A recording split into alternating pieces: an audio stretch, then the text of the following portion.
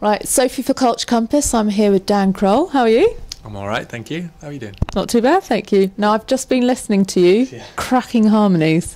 Thank you very much. Yeah, can't take full credit for that. That's my boys as well. I was going to say, are you quite pleased with them? Because they've just come off a flight. They could have been a bit ropey. Yeah, they've literally just straight from the airport, direct from Austin, and then knackered. But very proud of them. They did very well. Rock and roll stars, it's fine. They're used to it. I've got a sense that you're rock and roll by the sandwich talk. I hear you're big fans of sandwiches and Pret. Oh, yeah. Yeah? That's not just a sandwich, though. Pret is something else. It's a work of art. The posh pickle and artisan cheddar. Fantastic. And I hear you've even got a stool from Pret in your house or something? Yeah, I kind of stole one. But hopefully they don't hear this. Yeah, I stole one. But I needed a stool. And that was the best stool you could find. And I've given them so much of my money through sandwiches and coffees and everything that I thought... It's fair dues, isn't it? It's fair dues, yeah. Now, on a day of a concert tonight, which you're doing with London Grammar, do you like to have distractions of doing press and sessions and stuff beforehand? Or ideally, would you like to get in a zone and just kind of be with yourself? No, I think this is all really fun. I think I just get... You get a bit bored when, and I think that's it's always a little bit pretentious when it's just like, I need to get into the zone and everything. We're messing about right up until we go on stage. It's all about having fun, and I'd rather be out active and doing this kind of thing and playing with the guys than sat in my room twiddling my thumbs. So yeah, this is a lot funner.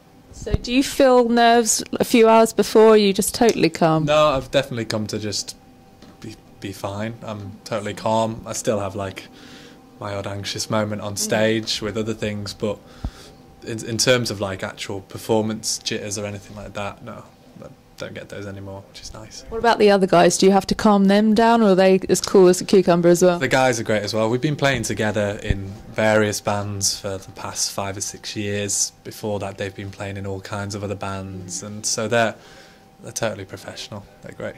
That's good. Now, this is a one-off gig because it was rescheduled. Is that hard to kind of get in the gig zone again? Do you prefer it when you're doing a run and you get into a rhythm rather than these one-off? Yeah, I do agree with that. That's it is always nice to have like a run of gigs, and like I've got the March and April tour, UK and US. They go straight into each other. It's UK non-stop.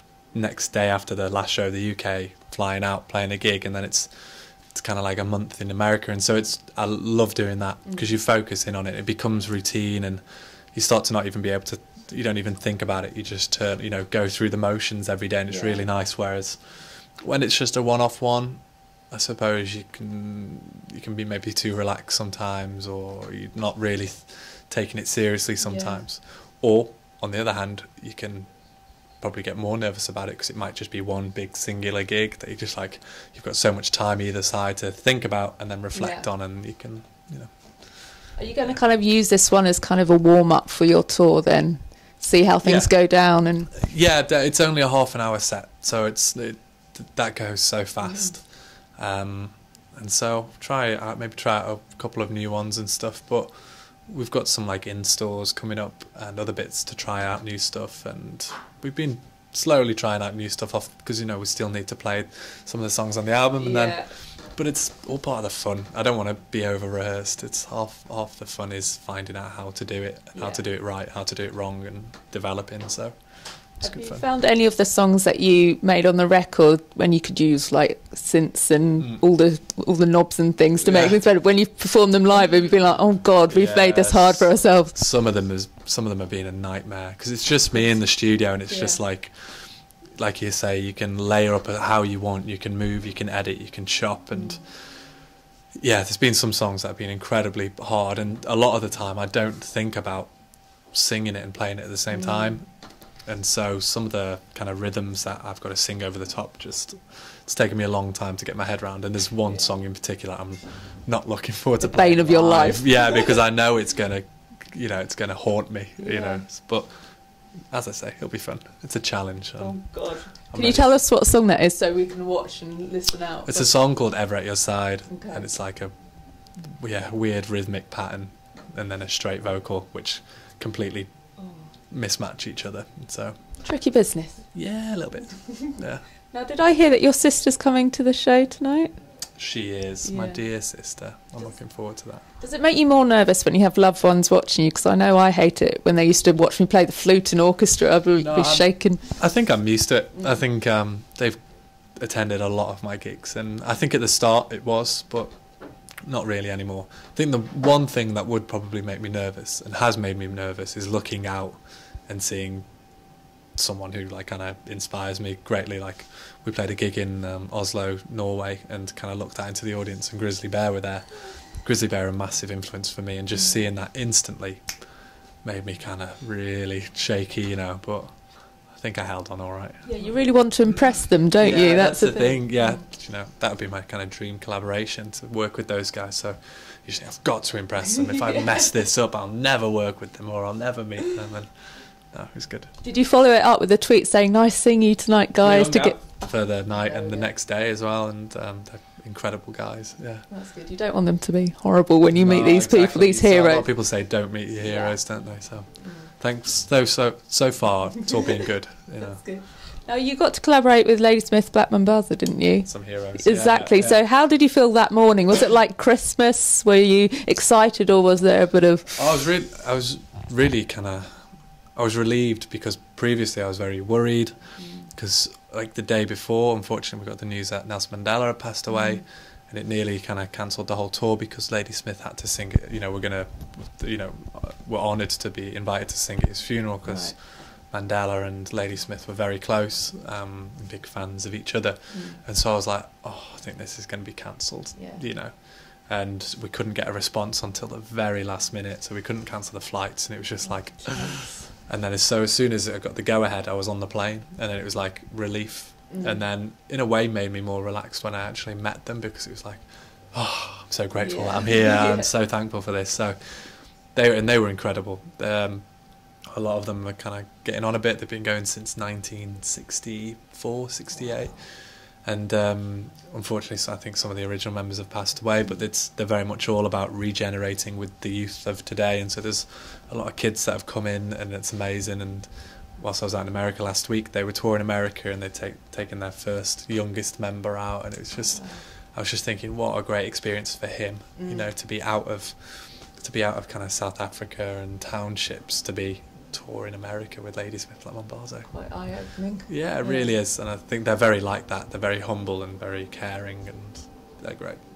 Now, the fact that they said yes to doing it, did it make you feel confident about reaching out to other people that you thought maybe were out of reach? Yeah, definitely. I think it took a lot to prove to them, and I think, you know, we had to really go for it, and met up with their manager and everything, so kind of went through all the stages, almost like interviews and stuff like that, and it was great, and gave me a lot of confidence in approaching more people.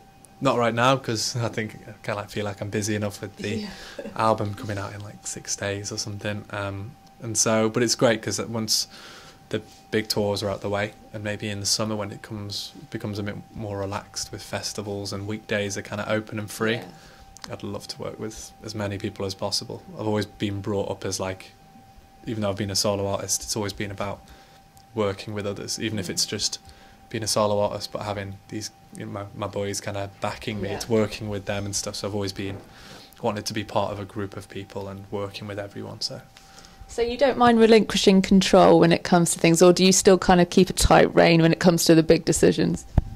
Oh, well, that's a good point. I think a bit of both. A bit of both. I think if it becomes serious, I've got to put my serious hat on, then I will. And it's your name fronting it, so you've got to be proud of it, haven't you? Yeah, so I wouldn't let anything jeopardise anything or stand in the way, but at the same time I'm happy to. I love bringing people in and sharing responsibility and everything like that. So. Well, that's a nice bit, sharing the responsibility, isn't it? Great. Take the pressure off of it. You have that.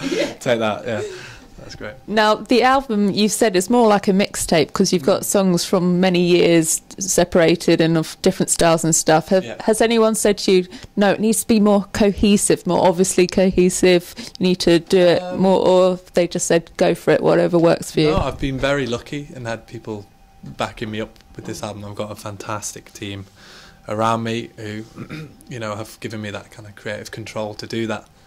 And maybe maybe it's because they feel it's also time for change and for people to kind of write less cohesive albums in a way, play about with experimenting and doing other things. You don't have to record it in the same place with the same people with same instruments, same sound. You can do it wherever you want. Possibilities are endless. You just need to take a bit of a risk and do it. Now, you recorded it in a gym, is that right? Like an old primary school gym. Yeah. So that's quite affordable, I imagine, compared to studios. Affordable. So affordable. That's what I'm saying. You don't need to spend that much. We did that on such a small budget because it's kind of done before I was signed or anything like that. So it was great, and beautiful old school gym, wooden floors, and really nice. Good acoustics and everything. Great acoustics, and it had like all the old gym apparatus still there, like monkey bars and climbing ropes, and love to have a go on them again. Badminton court in there. Yes, right. Living the dream. Yeah, that I was. Yeah, that was. Take me back there. That was great. So, if you got oodles of cash, would you still do it budget? Or I would. You would? Yeah, I really would, and I think a lot of people would say, "No, you wouldn't." Yeah, we'll see.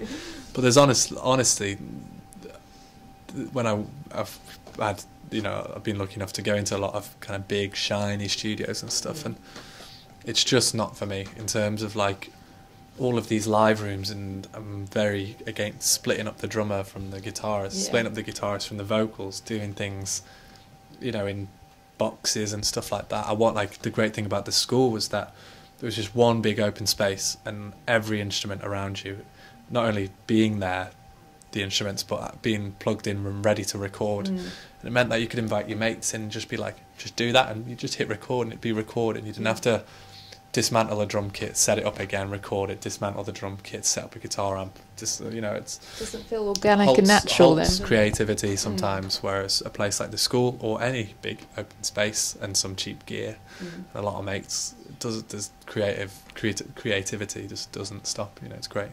Now, how were you when it came to whittling down the tracks that made the album so it kind of did flow? Was that a hard process for you? That was really tough. There's been quite a few songs that unfortunately didn't make the cut, but not to say that they're done.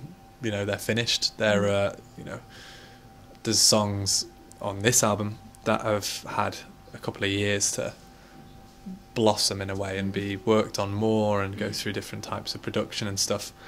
And the reason why I didn't pick maybe some of these songs, because I thought, well, they haven't had that opportunity to be really looked at and worked. So in a way, I've just saved them for hopefully the next album or an EP or a rainy day. That's a good thing about what you do, is if you're not planning each album at a time, they're never gone forever, the songs. No, you can always go back to them. I refuse to leave those songs. I'm very proud of those ones as well.